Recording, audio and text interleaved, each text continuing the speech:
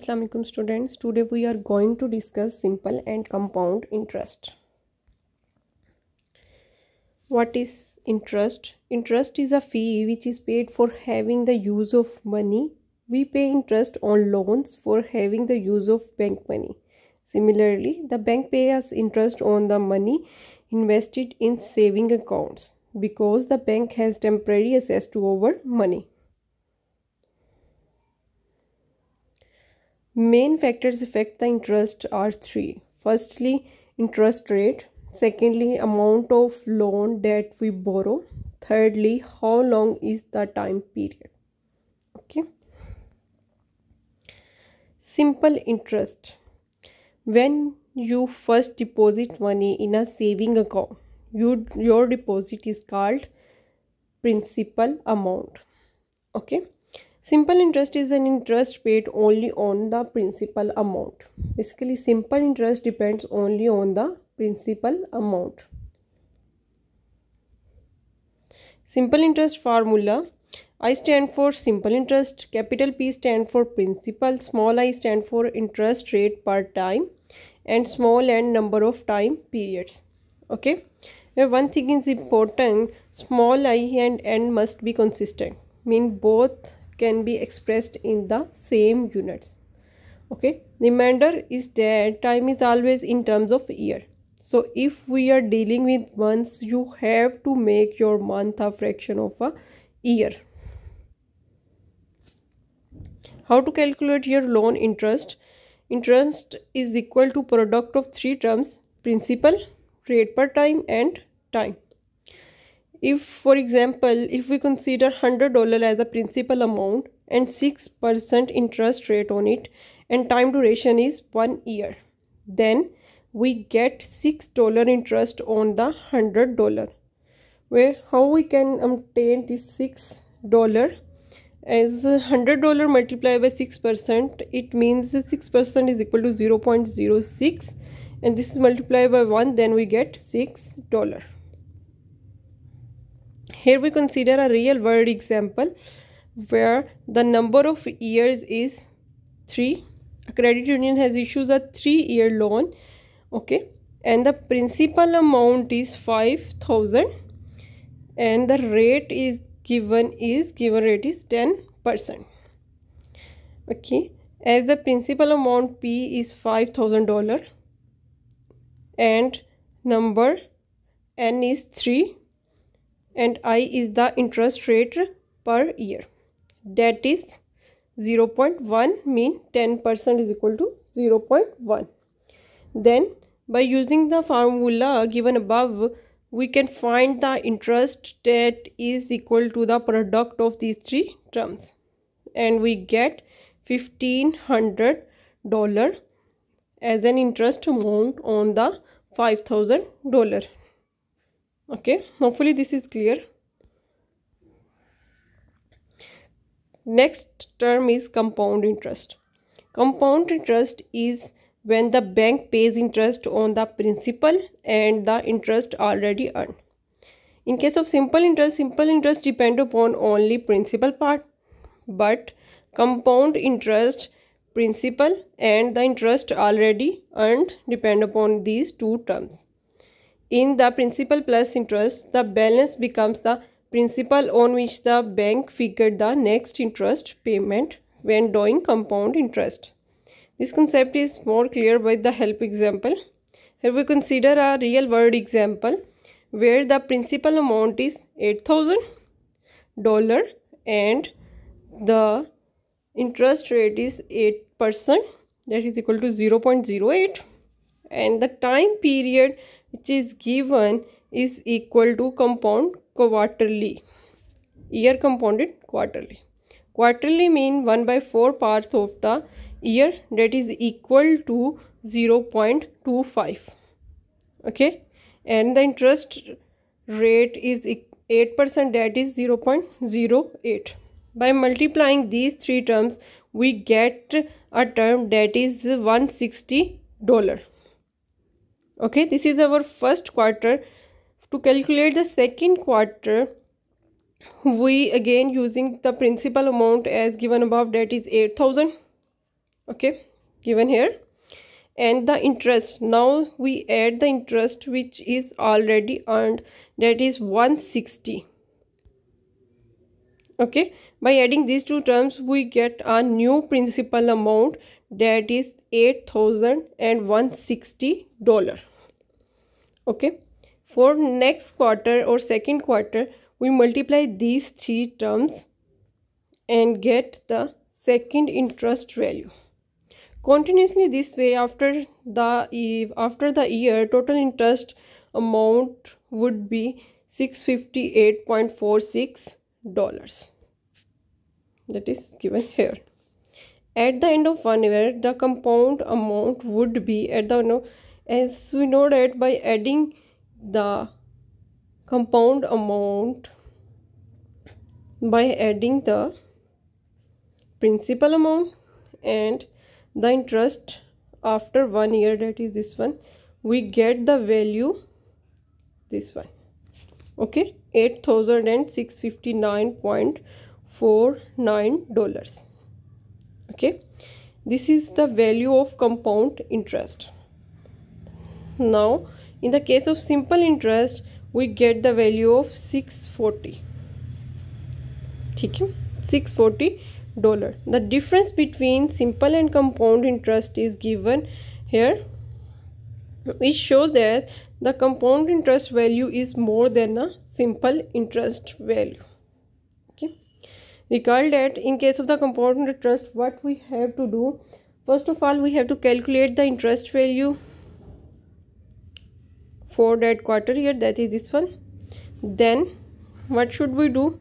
We have to add this interest value to the original principal amount to get the second principal amount, and then by using the second principal amount we find the interest for second quarter, and continuously in this way we can get the interest for 1 year.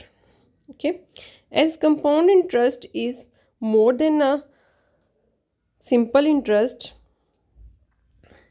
Okay, this is clear from the calculation given here.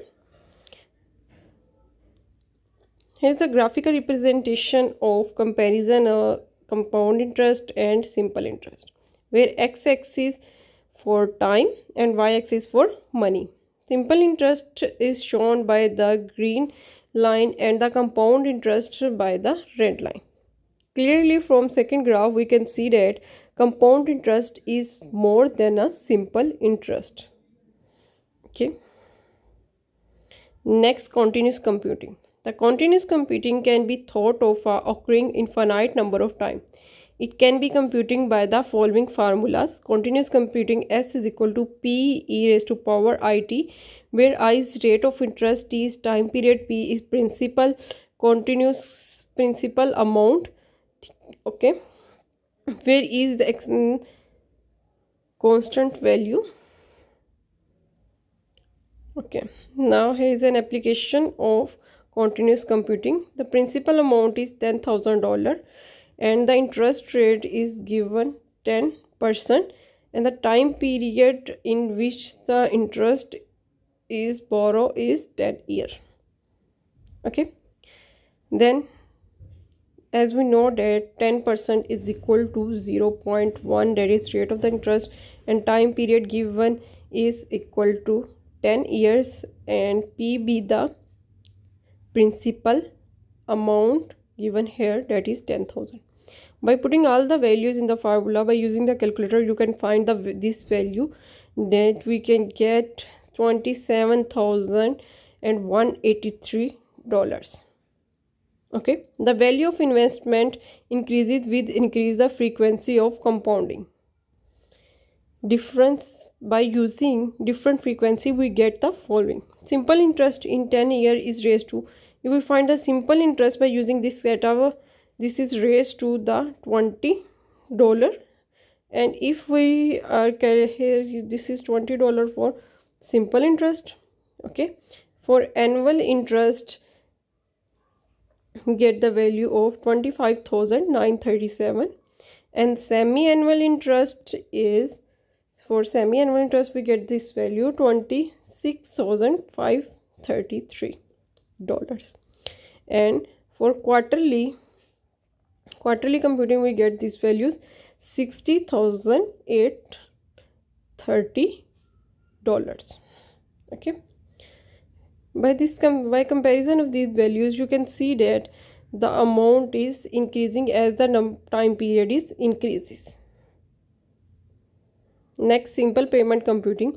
Suppose we have invested a sum of money and we wish to know that what will be the value of money at some time in the future. In knowing this, we assume that any interest is computed on compounding basis. Recall that amount of money invested is called principal amount and the interest earned is called compound amount. Okay, given any principal interest at a beginning of the time period, the compound amount at the end of principal is calculated as S is equal to P plus IP, where I is the interest rate per compounding period, P is the principal amount, and N is the number of compounding periods. Compounding amount after one period is S1 is equal to P into 1 plus I, and after 2 periods is equal to P into 1 plus I square. After 3 periods, this is equal to P into 1 plus I cube, and after n periods, the compound amount is Sn is equal to P into 1 plus I raised to power n. Basically, we can see that the compound amount is simply a function of an exponent, that is n.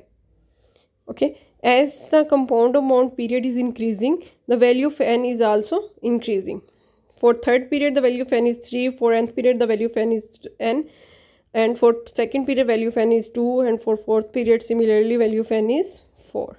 And basically, the Sn is a function of f of n. Okay, the expression 1 plus I raised to power n is called compound amount factor. Here is an example where the compound amount is $1,000 and the rate of interest is 8%, and the given time period is 10 years. Okay, by putting these three values, 8%, as we know that 8% is equal to 0.08, and value of n is 10, that is the number of years, and 100 and $1,000 is the principal amount. By putting all these values and by using calculator, we get the amount that is $21,058.92. Okay, this is the amount of compound amount of given principal amount factor.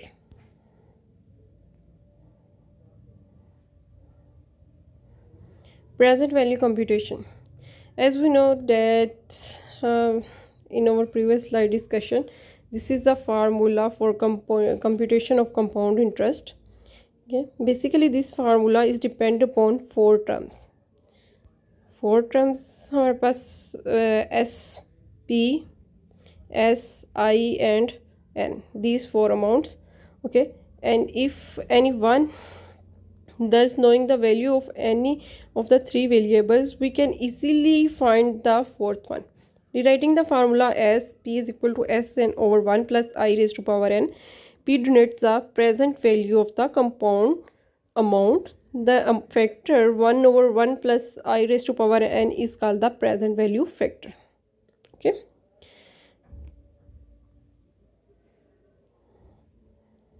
Thanks for watching. Hopefully this helps you to understand the concept of simple and compound interest.